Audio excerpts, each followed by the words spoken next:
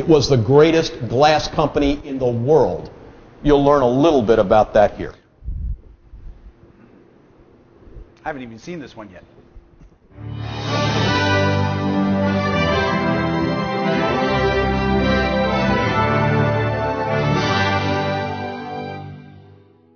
Now, I'm a little confused here because these to me look like Steuben pieces. Now, I know a lot of people say Steuben, but it's really Steuben. So we're talking with Peter Yenawine, crystal designer extraordinaire. Why are we looking at Steuben pieces? Through probably some intervention from above, I was fortunate enough to leave school and take a job with Steuben. Wow. As my first job out of design school. Steuben was considered the best in the world. And so it was just extraordinary to leave school and go to the best in the world. Yes. And so it was very, very important to me, and they allowed me to go at my own pace. I really didn't have a boss from 6 months in, and I'm a rather prolific designer, so I could go, and as soon as I could get as many new designs through the craftsman's hands and get them, making them correctly, then I'd go up to the research labs at Corning, which was Steuben was a division of Corning Glass, and work on new applications and processes, which has gotten me to today with our own factory. So tell me about this piece, though. This is a Steuben piece that Peter Yenawine designed. No.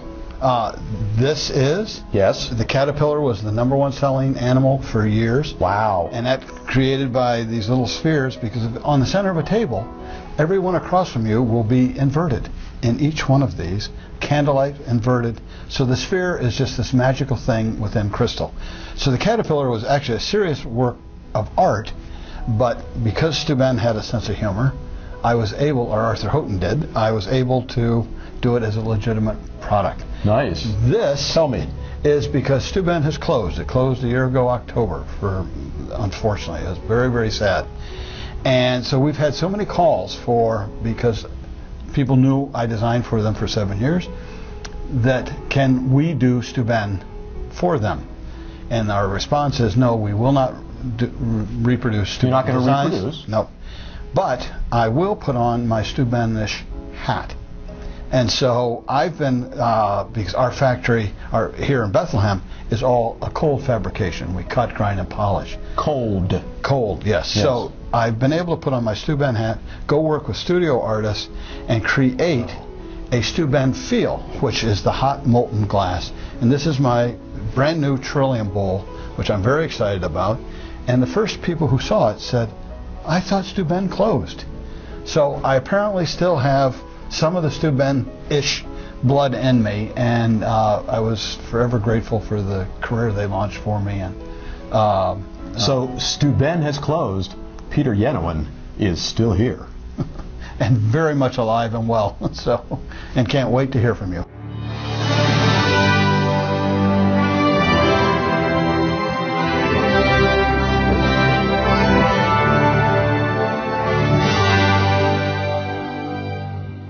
You see how that's a bumper style video that we're using again? The front and back, sending places. How many years was Peter Yenawine the designer at Steuben? 7 years. See, we picked this up. Now, you guys are paying attention. Thank you very much. Yes, I appreciate it again.